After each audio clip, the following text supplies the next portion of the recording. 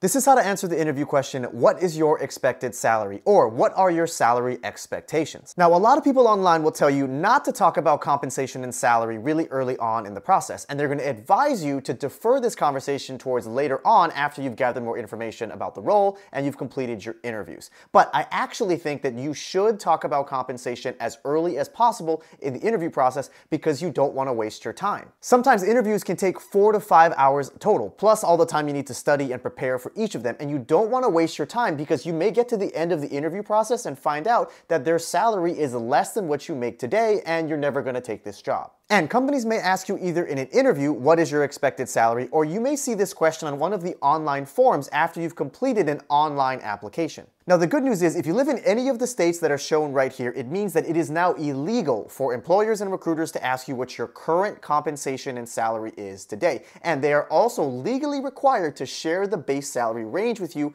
upon request. So what that basically means is if you live or work in any of the states that are on this website, when someone asks you what is your expected salary, you can simply turn the question around and ask them what is the base salary range in which they are offering. And then based on the numbers that they give you, you can say that that's within your range or it's a little too low. Now, as a pro tip, I recommend that you also ask them to explain their entire compensation package and how it works, because some companies also offer an annual cash bonus. They may also offer stocks, so that could be in restricted stock units or stock options. And so having them explain to you how their total compensation package works is going to be really important, especially if you're trying to get a job in tech, because a lot of tech companies tend to have slightly lower base salaries, but they make up for that by giving you stocks. And so sometimes just because a base salary may be a little bit lower than what you want, the total compensation package, when you factor in the bonuses and the stocks that you get, may actually be more money than what you had originally wanted. And if you're not sure about stock options and RSUs and how all these different things work, I did make a separate video explaining all these different terms and what you need to be aware of when you're trying to figure out your total compensation and how you should get paid.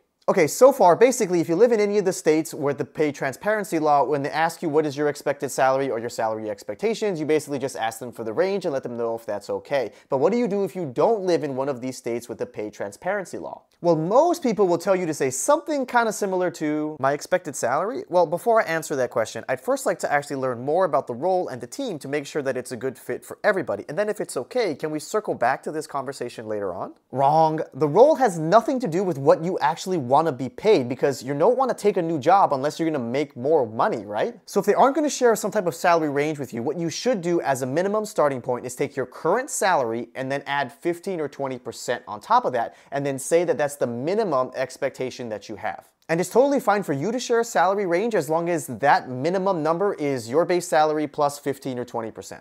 Now, if you're willing to take a pay cut because it's your dream company, or you're switching careers and it's going to give you an opportunity to build a skill set and build up your resume, or you just don't mind wasting 4 to 5 hours of your time with interviews, then you don't need to share a range at all. And for those of you who are trying to re-enter the workforce after a really long time off, or if you've been laid off for a while and you're struggling to find a job and you have no other options, then you probably don't want to give a range either, because you want to give yourself the best opportunity to land this role. All right, so now you know how to answer the interview question, what is your expected salary, whether you are in a state with pay transparency laws or a state without. And if you want more interview help, make sure you click subscribe down below and put in a comment what other interview videos do you want to see, because I want to help you out as much as possible. Thank you all for watching, and don't be afraid to shake things up.